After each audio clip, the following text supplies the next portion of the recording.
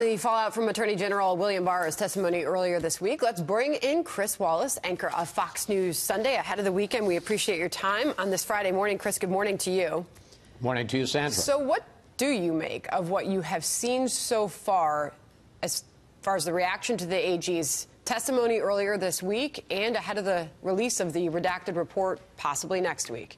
Well, look, this is highly charged. We knew it was going to be highly charged politically. Obviously, Democrats are upset that the Mueller report doesn't seem to have found more dirt, more evidence of criminality, or at least bad behavior by the president. We know that from Mr. Barr's bottom line conclusions that he gave when he first received the report.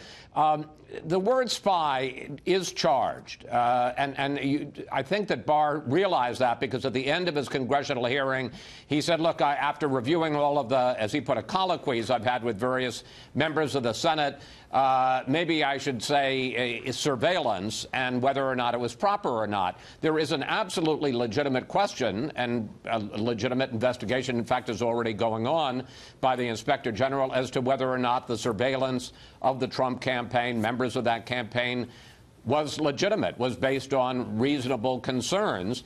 The use of the word spy, though, is charged. I mean, think of it. If you were going to talk about the Justice Department surveilling organized crime figures, would you call that spying? No, you'd call it surveillance. And in as much as Barr is saying, no, if I may just finish. Sure. In as much as Barr is saying, look, I'm going to investigate whether it was legitimate surveillance or not, maybe the use of the word spy, he got ahead of himself. Well, we just asked Senator Kennedy about just that, and I think a lot of people are having a hard time differentiating between using the actual word spying versus surveillance, and some agree that it's the same thing. Rod Rosenstein, interesting to see him come to the defense of William Barr in this way. Deputy Attorney General rebuts Democrats' suggestions. This is in the Wall Street Journal this morning, that William Barr is trying to mislead.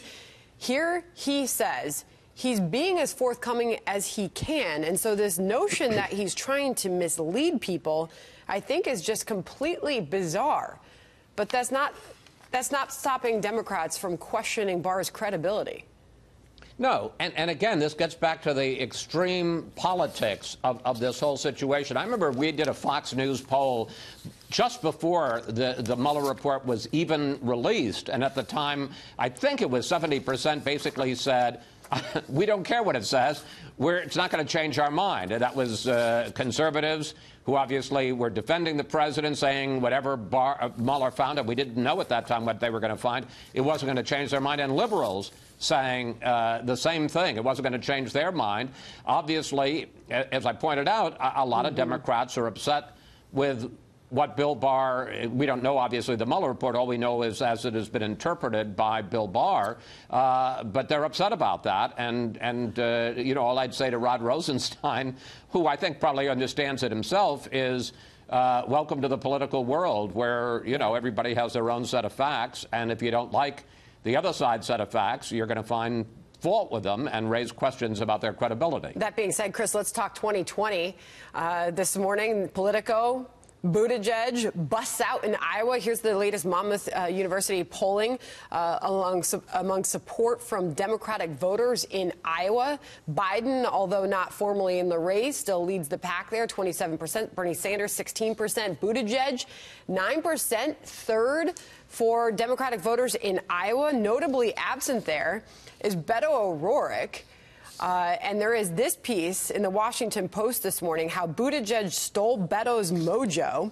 In that piece, they say Buttigieg mania isn't really a thing, and that's not only because it's a mouthful, it's because Buttigieg is appealing not for being larger than life, but for being regular size. That's refreshing in an era where, as Buttigieg himself pointed out, one nominee in the last presidential election put "I'm with her" on campaign buttons, and the other was Donald Trump. So Buttigieg surging in Iowa suddenly. Well, you know what? I got to say, I'm very proud. I think you and I and a lot of people have learned to say his name properly, and it took a little while for all of us. He's a really intriguing figure, and you know, I don't make much of the Biden number. A lot of that is this is very interesting. It came out in one of those polls. He's also third in New Hampshire, as well as in Iowa. 24% of people don't even know who Buttigieg is, and I think it's a full 50% have no opinion on him. So he's only playing in a universe of 50% of the electorate, as opposed to Bernie Sanders and Joe Biden, who have 100% name recognition. And my guess is about 99% people have an opinion about them one way or another. So Buttigieg, with still largely unknown outside of political junkies, has made a real impression. He's a very impressive guy. He's a Rhodes Scholar. He left. He took a leave of absence as the mayor of South Bend, Indiana, to serve in Afghanistan. He's smart as the dickens. He's got some issues. He's 37 years old. He's only been the mayor of a small town of 100,000 people, as I say, South Bend, Indiana. But it certainly is true that he is the bright, shiny object on the horizon, and there's no question that he has stolen the thunder of Beto O'Rourke, because, frankly, there's more substance there. He's actually has, you can like them or dislike them, but he's got some interesting, refreshing ideas, and there's some specific and substance there. It isn't all style and sizzle. So he's a real factor. Now, whether he can continue, he's had a great introduction. Whether he can continue to build on that is going to be the big challenge for him. We will see probably a conversation a lot like this coming up on Fox News Sunday this weekend. Chris, we look forward to it. Thank you, Sandra. Thank you.